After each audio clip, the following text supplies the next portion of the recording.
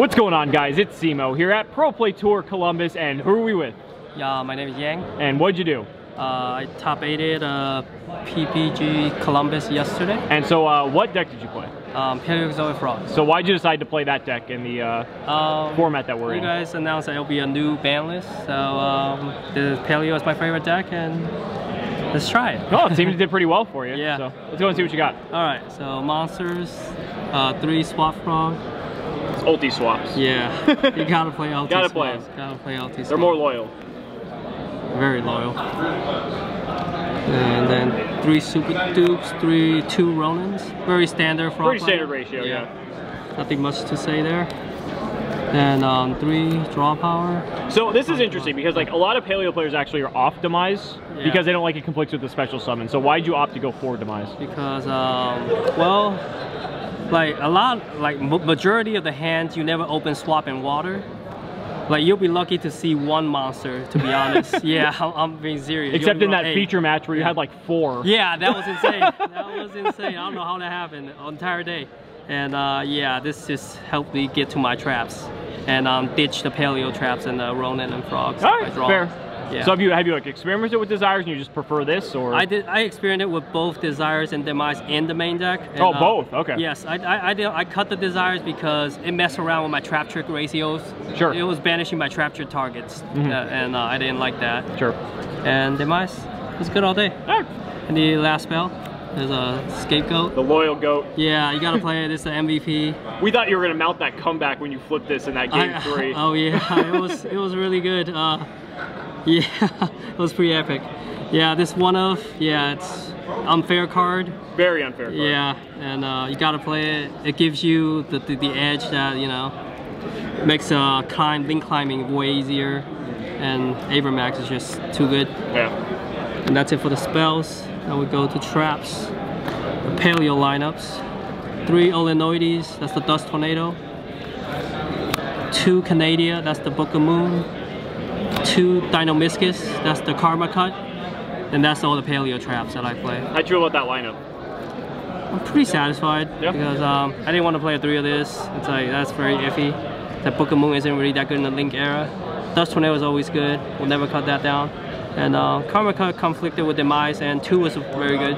2 was fine. What about Morella, the Foolish Burial? I tried it. It's unnecessary. Okay. It's unnecessary. Yeah.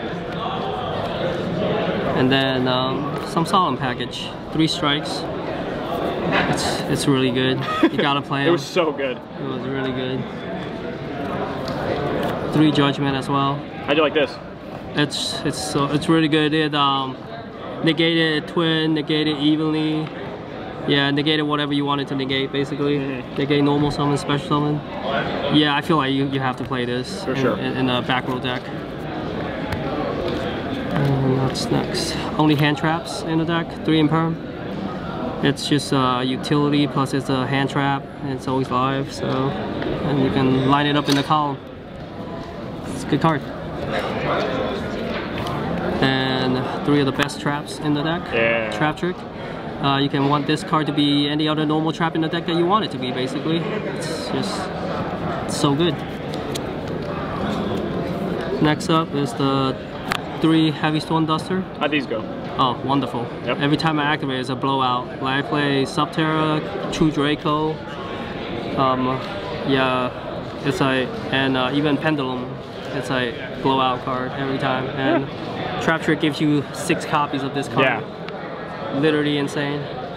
I'll put this card in last minute too over main decking summon limit for the YCS Niagara. Oh, okay. And I changed it to these 3 cards. Were you happy you changed it?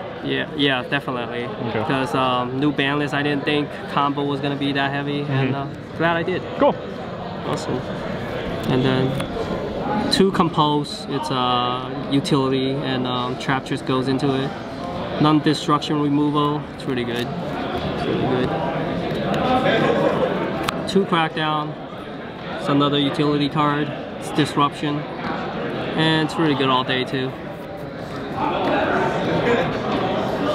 And then the Mirror Forces. Yeah. We saw these on your deck list and we were just like, yeah, please resolve this. Yeah. How are these? it's really good. Both of them did their job. They did what they're supposed to. Nobody plays around them. Of course not. Of course not. Yeah. And they get paid for it. And a lot of the times I will have drowning set and strike set. And if they go against the Subterra player, I put back his Guru and the Umastrix, so he was hard to attack for game. And I had this. He fiend this. I striked it. And against the Pendulum player, same thing happened. He had like 4 negates on board. I did this and he negate. I striked it. It was blowout. Yeah.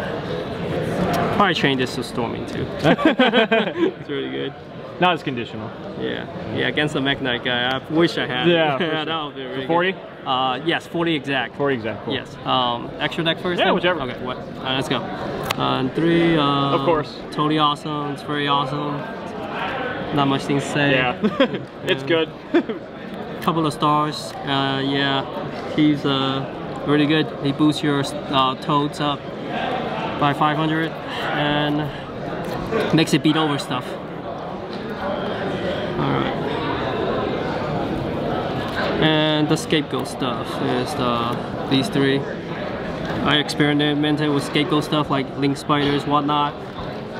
This was perfect. You don't need Cerberus, the link spider, and yeah. And the link force.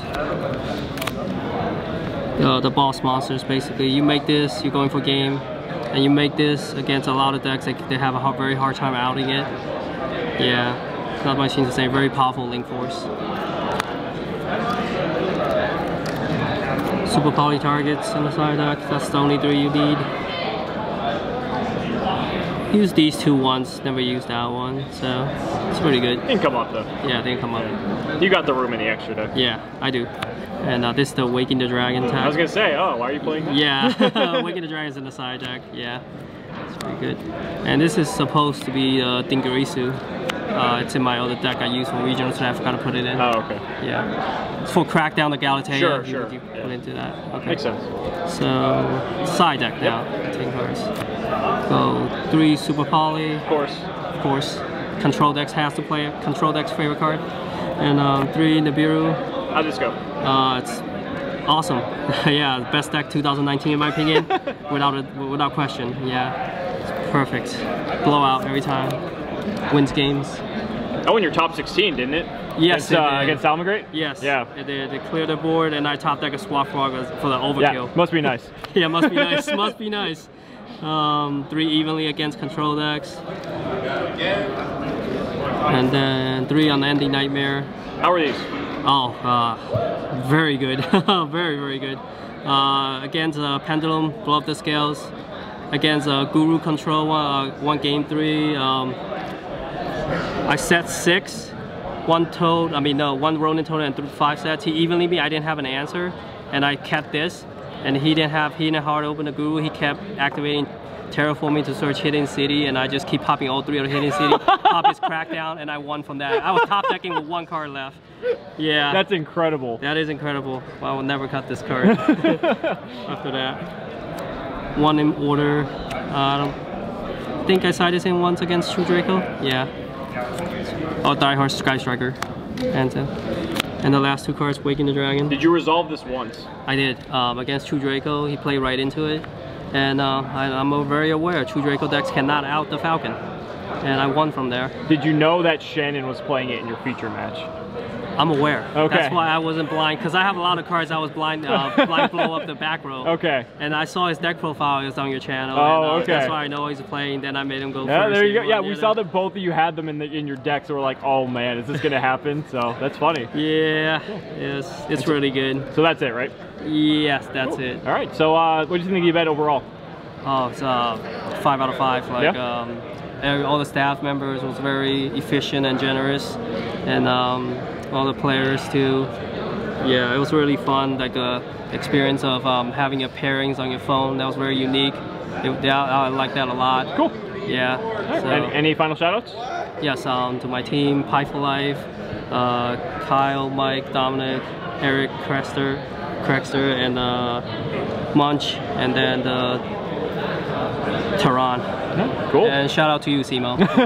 Recording. Thank you, appreciate that. Well, now you got your invite to the 10K in Orlando in January, so hopefully you get to come down to that. Yeah. I'll see if I can make it by that time. Yes. All right, thanks so much for the profile, man. Appreciate it. Thank you.